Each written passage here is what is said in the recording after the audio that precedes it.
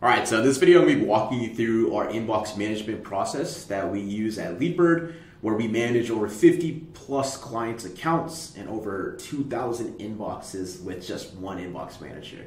We've built this system, it successfully works, it's very scalable, and it's very easy to train and delegate people on as well.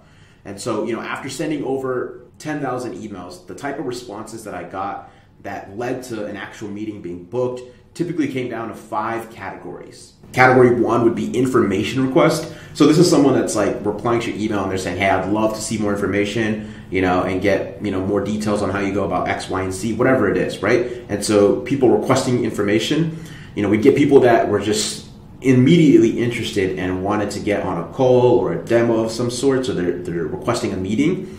We'd have referral requests where someone's saying, hey, I don't manage this in my organization, but Billy Bob Joe in the sales department does. And so you should reach out to billybobjoe@gmail.com. And so a referral request sending us to someone else in their organization. The 4th category we got would, people respond saying, we're not interested at this moment, but if you could follow up in 3 months, that's when we make decisions on new vendors. And then the last and final category we would get is a custom response request. And so this is, if someone asks a very in-depth question where, the other categories don't kind of work for it, and you kind of need to write like a custom response to the recipient, that's the last category we would get. And so once you kind of understand that these are the 5 most common categories of responses that you'll get from your leads, you can really templatize the responses that get back to them, right? And so that's why we built out what is called subsequences, and I'll kind of explain this in depth right now. So what a subsequence is basically being able to respond within the same thread, automate the follow-ups, and basically providing templated responses. And so this is super important and super vital when it comes to inbox management, and it's really going to allow you to scale.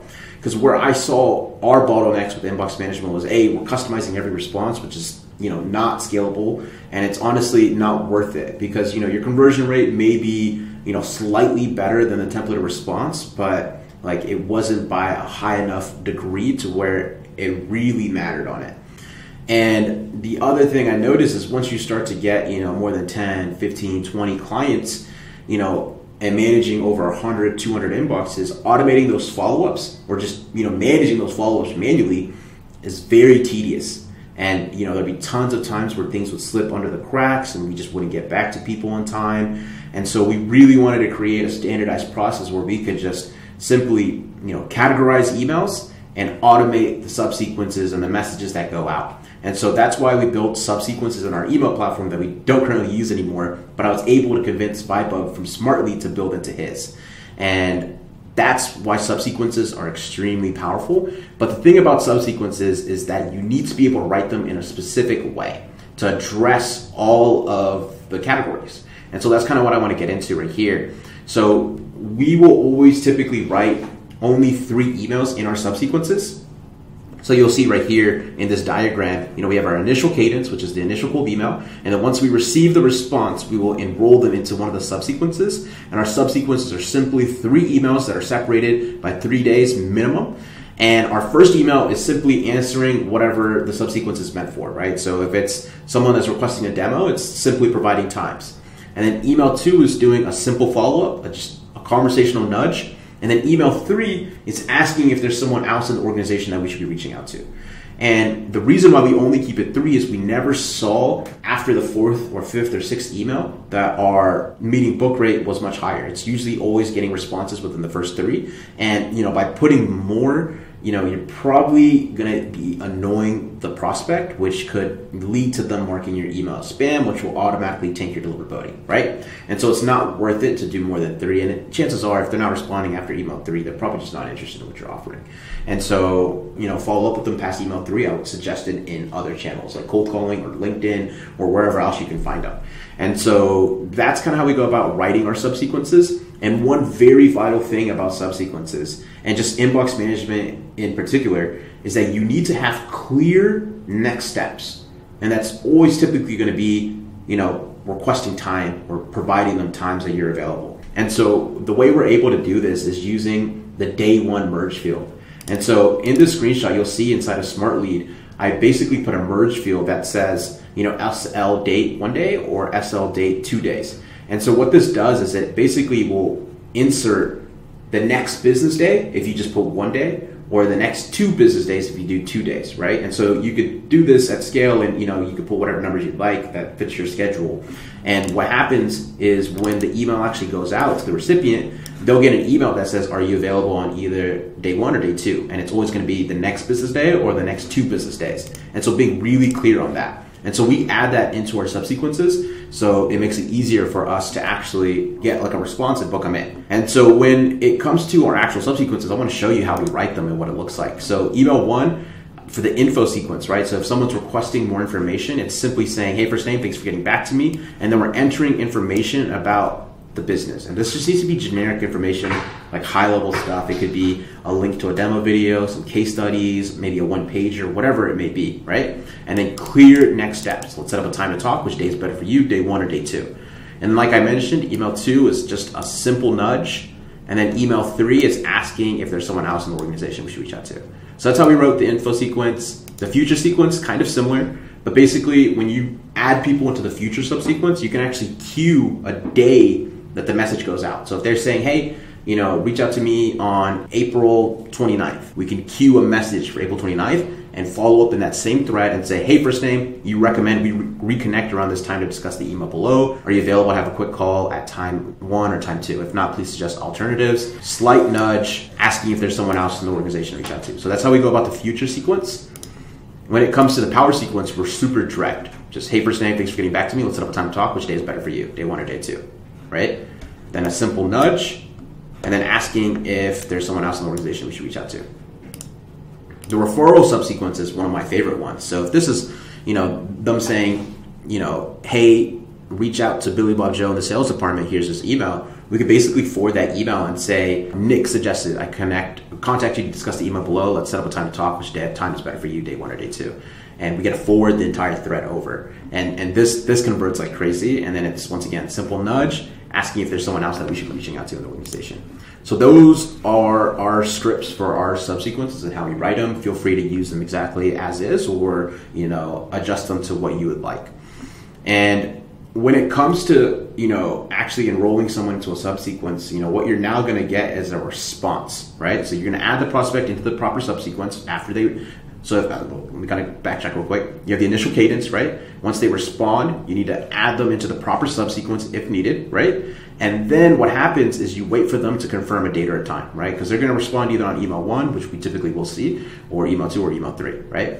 And then if they give you a date or time, what you want to do is send over the meeting invite manually. So you can just send out a Google Calendar invite through your calendar to their email address for the time. Or you want to book them into your scheduler. If you're using Calendly, you want to schedule them in manually. And the reason why that you want to do this versus sending a Calendly link for them to book into is that it causes friction. And so we noticed that our meeting set rate was lower when we would actually send a calendar over. And that's very strange and kind of weird to get over. But think about it, right?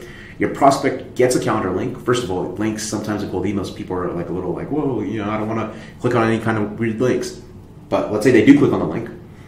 Then they have to put in their first name, their last name, their email. And, if you have a ton of questions on your Calendly, they're going to have to answer all of that. Like, that's just friction right there. They also need to check into their calendar and see if they're available at that time and things of that sort. And so doing that is not the best process. I would rather send over a meeting invite time for the date that they suggested or the time that they suggested and simply reply back to them saying, hey, awesome, I went ahead and sent an invite. I'm looking forward to speaking. Keeping it simple, right? And so that's how you convert a higher percentage of your positive replies into meetings. And so when it comes to the tech stack, so SmartLead currently has subsequences, right? So you can, do the subsequence part inside of SmartLead. Instantly, which is another popular email sending platform, does not have it, but knowing them, they're on top of their stuff. They're definitely going to have it on their roadmap, probably in the next month to 3 months. And so that's what you use to send the actual cold emails and automate the subsequences, right? But to identify replies and manage the inbox management process from there, if you have under 100 inboxes, you can use the Google Send As method. So basically have like one master inbox where all your responses are going into. And then if you have all your inboxes connected into this as using the send mail as function, you could basically respond using that inbox in that same thread. And hopefully that made sense. If it didn't, just Google how to use Google send mail as function and it'll show you. The only issue here though is that each Google inbox will only allow you to connect 100 inboxes. So once you pass 100 inboxes, it's not a good system to have. And so if you have more than 100 inboxes, you want to use something like Front, right? So this is what we use, and it is fantastic. And so this is what our process looks like in Front. We have one major inbox where all of our clients' inboxes are connected into. So this is like 2,000 inboxes, right? And then we'll create like separate folders for all of our like subsequences and some of our other categories that we track. And so once we get a response from our cold email campaign, they pop into this inbox, and our inbox managers are kind of going in and tagging them as, okay, hey, this response, it's a power sequence. Hey, this response, it's an info sequence. Hey, this guy's telling us to unsub him, we'll tag him as unsub, right? And that's been vital because we can build a lot of automations around it. And so you'll see right here, we'll have automations that will look for, you know, and like people saying out of office or auto reply in the subject line, and it'll automatically just throw them into here. So our inbox managers don't even have to worry about it. Same thing with warm-up emails, like filter those out. And you know, sometimes with bounce emails, they all follow the same code. They'll always say like undeliverable in the email. And so like identifying things like that, we're able to build really good, robust rules and automations. The only downside I would say about Front is that you do have to pay annually. It's not a month-to-month subscription, so you'll have to buy 5 users and prepay for the whole year, which, you know, if it fits into your budget, I would highly suggest it because it is something that is very good. And so that's what it looks like when it comes to using Front and how we run our process in there. And so you're probably wondering why you shouldn't rely on your email sending platform. So like, you know, Smartlead or Instantly or whatever email platform you're using, and using the master inbox that they have in there, right? And so, you know, I've built an email platform before, and what I noticed on our side was that we run those API calls on a schedule. So sometimes there could be a delay anywhere from 5 to 30 minutes, which, you know, is not the best when you're trying to convert a cold prospect into a lead or a demo or anything of that sort. And so the longer your delay in actually getting back to them, right, the harder it's going to be to actually set that meeting. And so you want to get that to be as quick as you can. And then sometimes the master inbox just simply won't capture the responses. And there's tons of reasons for it, right? Like maybe you're the person who responded, they're not on your lead list, you know, they're managing someone else's inbox, or like maybe like an assistant reached out from her email, said, hey, you know, you reached out to my boss, I'd love to schedule a meeting. Like those kind of things, they won't be captured in the inbox, the master inbox for some tools all the time. And one thing I saw constantly in our email tool that we built was that every time our recipient had bad deliverability, which is, you know, a lot of times, and they would email and respond to us back, it would go in our spam folder, like our actual inbox's spam folder. And so our inbox or our email platform would never capture that actual response. And so you could create rules inside of Front to make sure that never happens and really be on top of it. And so I really love separating our inbox management, like our reply handling and everything, from our actual email sending platform. I think that's very vital. And, you know, once we implemented that, we saw results go up. And, you know, I really did. And if you do an audit of all your inboxes, like going into each inbox manually, you'll see that like you really are missing out on a ton of responses and opportunities that, you know, can result in better performance for you, retention, more of a performance bonus or whatever, right? And so that's why I would highly suggest not using the email sending platform for inbox management at this current time. And so that's our base framework for inbox management. What I want to quickly run you through like some of our advanced tips that I would recommend. So, you know, once you get everything I mentioned above like dialed in, I would start to incorporate some of these things that I'm about to explain that will once again just increase your efficiency and really build out a sustainable system for you. And so the first thing I want to talk about and touch on is Monkey Learn. And so I got introduced to this tool by my friend Jesse. And what you're able to do is train AI models. And so we basically trained an entire model behind our actual categorization of emails, because this is what a lot, you know, our inbox managers are spending a lot of time categorizing things. And so if we can automate this process, we become way more efficient. And so we took all of the tags and data that we've had previously and trained a model on it. And basically you can see right here, if, you know, or if someone responds saying, what are some times you're free, it's automatically going to tag them into the power subsequence, right? And so if I say, I'd love more info, you'll see that it's going to classify this text as an info and, you know, take me off your list. It's It's going to classify it as an unsubscribed. And so you're basically able to train your own model and integrate this with whatever you're using as that shared inbox to auto categorize the emails. And you can build a lot of automations on top of this to basically be able to just like sort a lot of things at scale. And so that's something that we're going to implement. And they have a very easy API that you can hire a developer to integrate with your systems very easily. And so that's one thing that I recommend once you have enough data there. That's the thing though, right? Like if you have only run this system for 1 week, you're not gonna have enough data to build a model that's sufficient and is accurate. And so you need a ton of data there to really be able to train a model. And then you can create automations and rules to identify people that have been enrolled in a subsequence and haven't responded. So let's kind of think about that, right? Like let's say someone requests a meeting.